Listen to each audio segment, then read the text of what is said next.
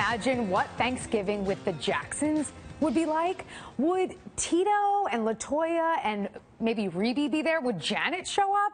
Well, at Jermaine Jackson's during Thanksgiving weekend, his wife of 11 years, Halima Rashid, allegedly attacked him and then was arrested. She is out on $50,000 bail and has been charged with felony corporal injury on a spouse. Wow. For this week's Motown oral arguments, let's bring in the moonwalking criminal defense and family law attorney Deborah Blum to represent the lovely bride Halima Rashid, and I will represent the former Jackson five-star Jermaine Jackson. Thank you so much for being here. Thank you so much for having me. I'm so excited, and it's such a great topic. Oh yeah, right. It's definitely a lot of fun. So as you can see, we're giving you 60 seconds on the clock. So give us your best argument. Well, Jermaine Jackson has publicly stated, and he loves being in the public eye, that he does not want to go forward. He said that he wants to reconcile with his wife and that he loves her. So the prosecution is not going to have a cooperative complainant in this case, and they should do the right thing and dismiss the charges or at least significantly reduce them. As we all know, Jermaine Jackson is not always the most savory of characters. So it's possible he was the aggressor, and it's possible that Halima was just defending herself and acted in self-defense. Also, the prosecution is going to have a hard time sustaining their burden here. They would have to show that her actions were willful and that a traumatic condition resulted. Biting someone and not leaving a bruise or a bite mark is not a traumatic condition, and these charges should be dismissed. Well, that's an excellent argument. Listen, I love it. But as you know, and I'll have my 60 seconds on the clock, the prosecution doesn't need the complainant to go forward. So that's not a great idea in this case, and there is no history of my client Jermaine Jackson, superstar Jermaine Jackson, being abusive. And I think it's also interesting, if you look at the statute, is that if this wasn't a serious injury, then she would have been charged with domestic battery. But because there's actual concrete evidence of physical injury, they charged her with the felony version of the crime. And in fact, this woman, your client, she could get anywhere from 2 to 4 years in prison. My client, he did suffer a bitten leg, to be specific, where there was a laceration, there was bleeding. He could be scarred for life, Ms. Blum. And what's worse, he's a superstar. He can't go on tour with a big scar in his leg. What's he going to do? How is he going to hide that? And finally, my client did call the cops.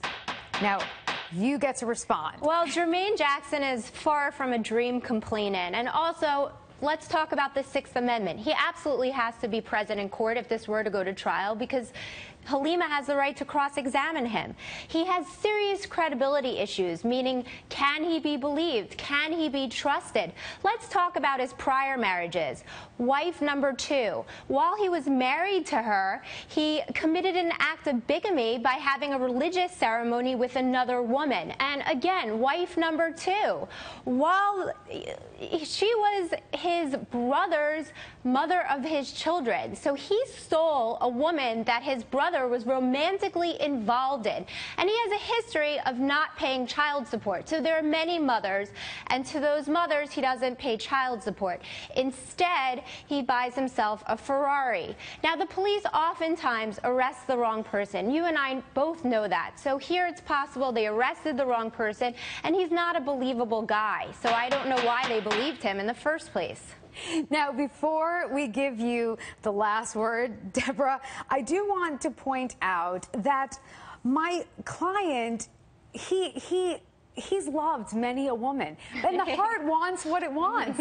You know, it didn't work out with Randy and that woman. That's why they never got married. So Jermaine, they fell in love, and it was natural. But let me leave you with this. I have been authorized by my client, Jermaine Jackson, to tell your client something. Hit it.